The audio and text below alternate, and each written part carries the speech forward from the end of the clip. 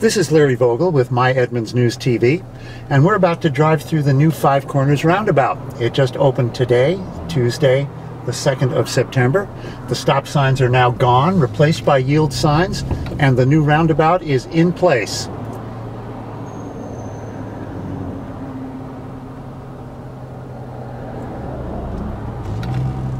And we are now approaching the roundabout on Main Street from the west.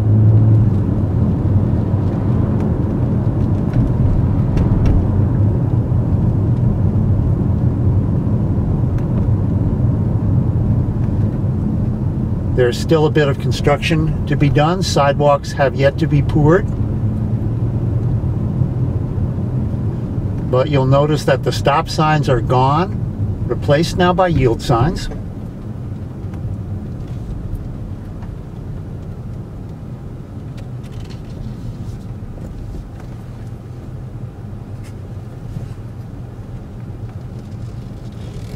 And this car is yielding to me as it should.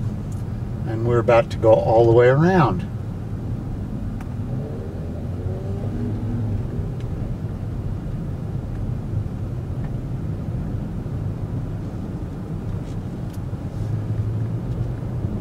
Okay, we've just made a complete circle on the Five Corners Roundabout on the first day it was open. This is Larry Vogel for My Edmonds News TV.